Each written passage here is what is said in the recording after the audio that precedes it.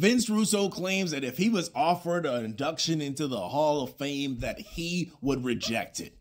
First of all, we know Vince Russo's never getting into the Hall of Fame.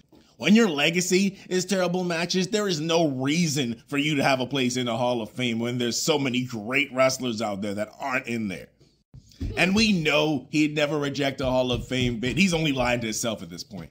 The Wrestling Observer is reporting that Bryan Danielson's MRI shows that he has injuries all the way down his neck.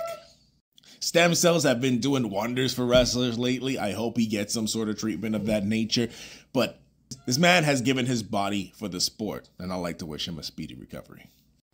The Wrestling Observer is reporting that Rampage will be no more at the end of the year. It was a failed experiment, and honestly, it should always go on before SmackDown. I don't know who thought people will be up past 10 to watch a 1-hour show with meaningless matches. Hopefully they place it with something better at a better time of the day.